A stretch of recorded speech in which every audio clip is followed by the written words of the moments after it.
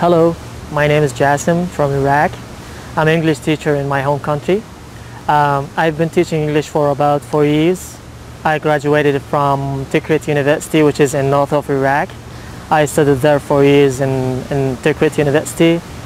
I came here as a Fulbright scholar, and Fulbright, which is a very disciplined program or supplemental program that's offered by U.S. governments to all students all over the world. So I've been selected here by Fulbright to teach the Arabic language in Davidson County Community College for 9 months.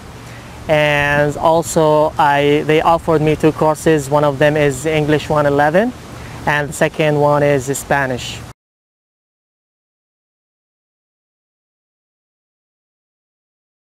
A lot of differences actually. I've noticed, for example, the food. It's totally different from their people, clothes, houses, buildings. For example, the house I'm living in, it's called the greenhouse. It is completely, or it's almost built from wood, which is not familiar in my country. We don't use wood in building houses. So this is one of the new things that I just, cultural shock actually. And other things just like the uniform of the students when the clothes the students they wear in the college is totally different, because we have uniform in Iraq and we don't, you just can't wear whatever you want to wear.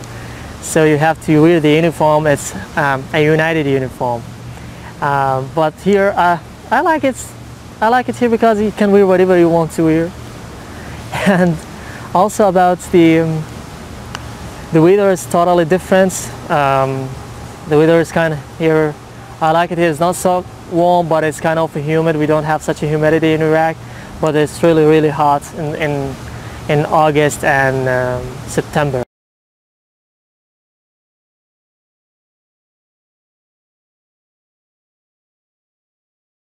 Well, the students here are just like friends to their instructors. They can talk, they can have speech after class.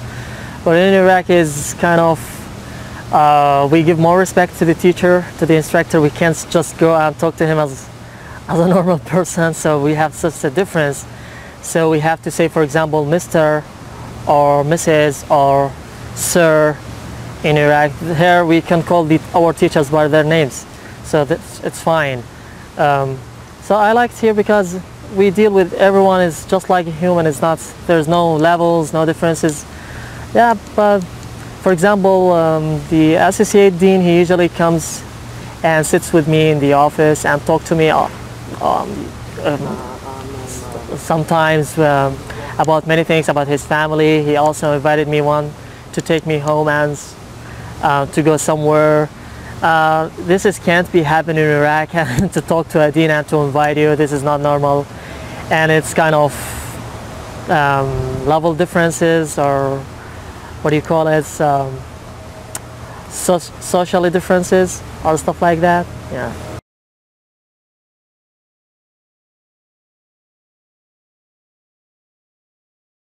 Actually, the misunderstanding, let me call it, about Iraqi people, many people, or I don't know how the number is big or small. The people that think about Iraqi people is not that socially people or extroverted person or introverted person. But I think because of the last events of ISIS and stuff like that, a lot of bad actions took place in Iraq. So many people thought that Iraq is a place of war and that's it. No, I need to tell you that Iraq is a really wonderful place, though many bad actions took place over there, but still we have good people over there. We have a lot of generous people.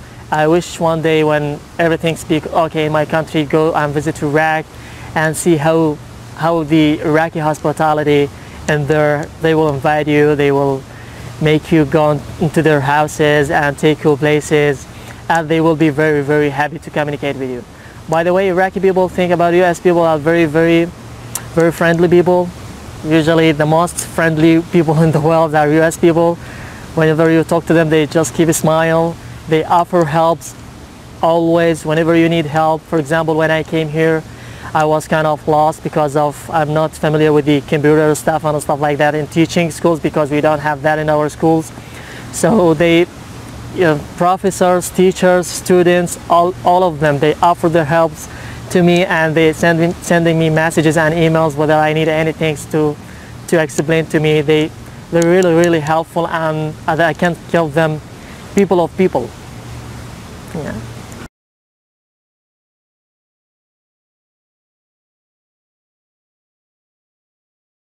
After finish the FLTA program, I have only a bachelor degree in English, so I'm thinking about pursuing my master's degree by the next years. So I made this program as a foundation for me to prepare me to be familiar with the kind of study and academic strategies in US.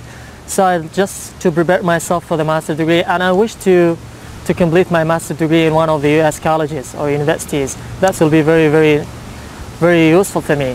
And also, after I finish the FLTA program, I need to go back home and offer the helps to other teachers about the teaching methodologies, the new teaching methodologies, how the students and how the teachers communicate with each others, how the teachers presents his lessons to his students, what is called technologies are used in colleges. A lot of technologies are used here in the US, so unfortunately we don't use a lot of technologies in our schools and colleges. So I need to, if they ask me for advice, of course they will ask me because they know that I'm here, and they ask me to what kind of things we can use in our schools to get our school better and better, and to have good education in the next generation.